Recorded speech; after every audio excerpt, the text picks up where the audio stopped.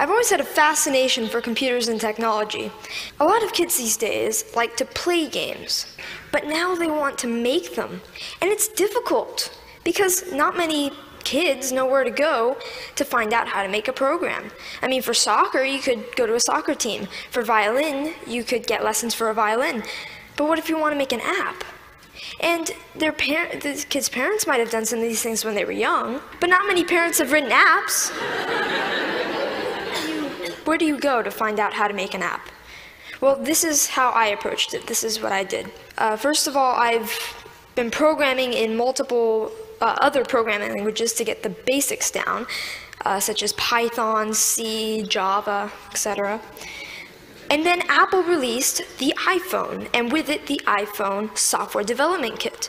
And the Software Development Kit is a suite of tools for creating and programming an iPhone app. I've gotten a lot of interest and encouragement from my family, friends, teachers, and even people at the Apple Store, and that's been a huge help to me. I got a lot of inspiration from Steve Jobs.